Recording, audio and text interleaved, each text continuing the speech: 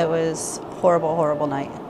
Something that my son should never have gone through whatsoever. For a child to go through something like that is unbelievable at 11 years old. We have a problem in this country, work zone related crashes. We as contractors need to take the proper action and steps to protect the public because we know things will happen. Why can't we do that? I'll tell you why. Because the contractors feel that safety is a burden to their projects or a burden to their company. Safety costs money.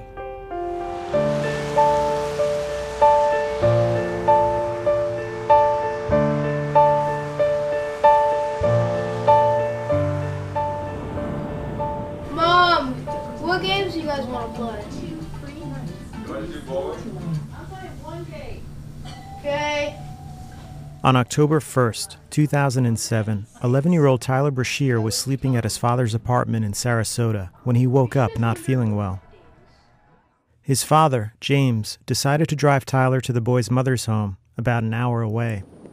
They headed north on Interstate 75 with Tyler buckled into the front passenger seat and soon encountered a long line of brake lights shortly after midnight. I remember I just leaned over and said, "What's going on? Is there construction or something going on?" And then that's it. A highway contractor was setting up a work zone and brought traffic to a dangerous halt on the blind side of a steep overpass. James was the last one in line, and while they were waiting for the traffic to clear, unbeknownst to him, a tractor-trailer came over the overpass without any warning whatsoever that any type of construction was being conducted, and just rolled right over him. He died in my son's lap, and from what I understand, he said, "I love you," to my son. And then from what I understand, he was gone after that. James was one of 2 fatalities that night. Miraculously, Tyler suffered only minor injuries. Across the United States, 5,000 motorists and construction workers have died in highway work zone accidents over the past 5 years. 200,000 have been injured. With the current boom in highway work due to stimulus money, transportation officials say they're worried this will result in more work zone deaths. Another driver who doesn't get the picture. In response, authorities are cracking down on speeding and inattentive driving, and some states are stiffening penalties for motorists who kill or injure construction workers. Don't risk your life because you didn't get the picture. But 85% of those killed in highway work zone accidents are not workers, they're motorists. And while federal and state authorities hold the driving public responsible for causing a dangerous crash on a work site, the road building industry goes virtually unpunished when they create a hazardous work zone due to neglect, carelessness, or desire to save money. That's because there are virtually no laws or regulations requiring highway contractors to perform their job safely. Instead, there are loosely enforced standards that differ state by state. As a result, a contractor implicated in a serious crash is likely to be rehired, and their dangerous practices likely to go uncorrected. I hope that we, as a state, as a country, really realize that we need more accountability to be put on the contractors themselves. Get your glasses on, don't get no dirt in your eyes. Okay, yes, sir. Jesse Sepeda is safety director for a major highway construction company that does work all over Texas. This is very interesting. I'm going to circle around here so we can take a look at a lane closure. As we approach, there is a lane closed up ahead that clearly, to your right-hand side, we have no signage in place. This is a very, very bad situation. When you start citing a contractor $250 or $500 for a violation in their work zone that could cause harm to the general public, they'll stop immediately. Right now, they're not going to stop because there's nothing that's going to make them stop. Could you please state your name? Anthony Mark Kelly. I work for Zepp Construction. Zepp Construction? Yes, sir. Anthony Kelly was in charge of safety the night Tyler's dad died in Sarasota. Have you ever been convicted of a crime? Object to the form. Go ahead. Go ahead. Yes. What were you convicted of? Same objection. Go ahead. Driving while license suspended. How many times? 23, 24. Standards set by the state of Florida required Zepp Construction to place signs on the highway ahead of the steep overpass to warn motorists of the slowdown. There was no variable message sign a half mile before the beginning of the pace, was there? No. They were also supposed to close highway on-ramps to keep traffic from clogging and coming to a standstill. Were there trained flaggers on those on-ramps? To the form.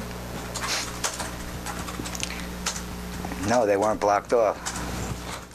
And as worksite safety supervisor, Anthony Kelly was supposed to be familiar with all the Florida DOT manuals related to worksite safety standards.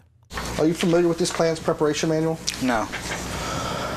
Are you familiar with Chapter 10 of the plans preparation manual? I'll let you take a... No, if I'm not familiar with the whole manual, no, I'm not. But I'm looking at it now.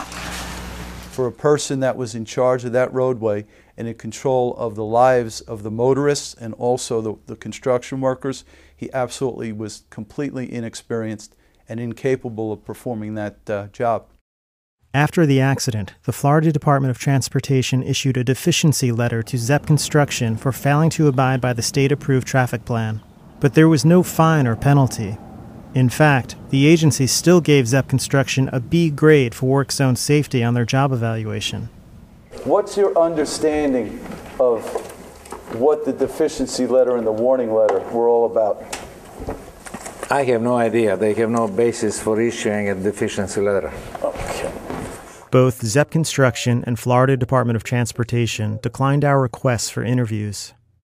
The Brashear family has filed a lawsuit against Zepp Construction, 2 of its subcontractors, and the owner of the tractor-trailer. The case is currently in litigation. Meanwhile, Jovan Zepchevsky and Zepp Construction continue to win big state contracts like this nearly $2.5 million bridge repair on the same highway as the Brashear crash. As for Anthony Kelly, he continues to work as a safety supervisor on Florida highways. What things do you keep in your room that help you remember your dad? I have pictures. I have a tennis ball that he got signed for me by Martina Navratilova. He worked at a movie theater and she came in for a premiere. My son, before the accident, was cheery, playful, 11-year-old boy. Since the accident, my son is distant. He spends a lot of time in his room by himself and refuses to talk about the accident. I know he probably has maybe some regret because he wasn't supposed to come home that night and he didn't feel well, and he might have some regret on his part. That's impressive. Yeah. People always say that things happen for a reason. I don't believe that, but if something comes out of this that we could change regulations and save other people, then maybe there is meaning behind this accident. But changing industry regulations is not something the federal government believes is necessary. In an interview with the New York Times, Federal Highway Administrator Victor Mendez praised the safety efforts of contractors and state agencies, citing federal data that indicates a decline in work zone crashes in recent years. But the New York Times looked at 2 years of fatal work zone accidents and found at least 50 deaths not counted in the federal data. In fact, James Brashear's death is not listed in the data because it is not considered a work zone accident. Why? Because he was stopped in traffic outside of the work zone when he was hit by the tractor-trailer. When you sit back and you look that, it happened, but it could have been prevented, that's where it comes to play, where it hurts you. That hurt was the loss of his 18-year-old son, Anthony Sepeda. We were just 2 peas in a pot, man. You could not separate us. In April 2008, days after his high school prom, Anthony was riding a motorcycle and approached a roadside work zone with no warning signs or barricades. The contractor had left a backhoe unattended on the edge of the roadway, and Anthony's motorcycle collided with the machine. The contractor that was here doing the work would have just done the basic standards and done what he was supposed to, our son, Anthony Sepeda, would still be here. I just don't want another family to go through what I'm going through. We need to make a standard, uniform law that will cover every roadway in the United States. That's what we need to have.